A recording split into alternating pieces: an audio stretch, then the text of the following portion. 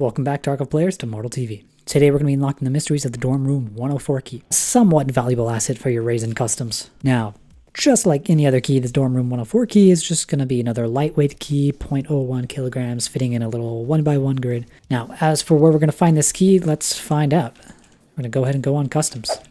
Now, finding this key is going to be pretty straightforward. There's three main places almost every single key is going to spawn, and that's going to be one in the jackets, just hanging up on the walls. They're pretty much everywhere.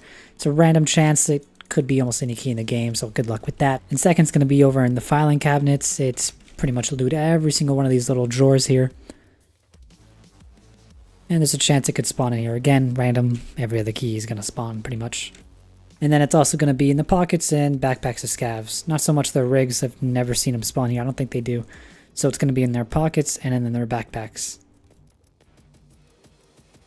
Now this key does have a static spawn, and it's going to be over in second story dorms. In the first floor at the guard room, you're going to need the guard room desk key to get inside, but over in this little key holder up on the wall here, two keys can spawn here, one of them being the key that we need for the dorm room 104. Not 105. The dorm room 104. So now to where this key location is going to be used at is going to be over in customs. It's going to be at the second story dorms. If you're over on the right side of it, there's this door on the side. You want to go ahead and go through that. And then all the way down on the right, there's going to be the dorm 104.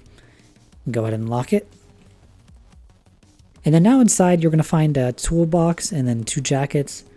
While it may not be the most loot heavy room, the jackets often contain valuable items. So if you just have room for the key, you have it, or whatever. I wouldn't say to throw it away because there's actually stuff behind it. There's some keys that are completely useless and have no use, but this one has at least some use here. And that's going to wrap up our guide to the Dorm 104 key.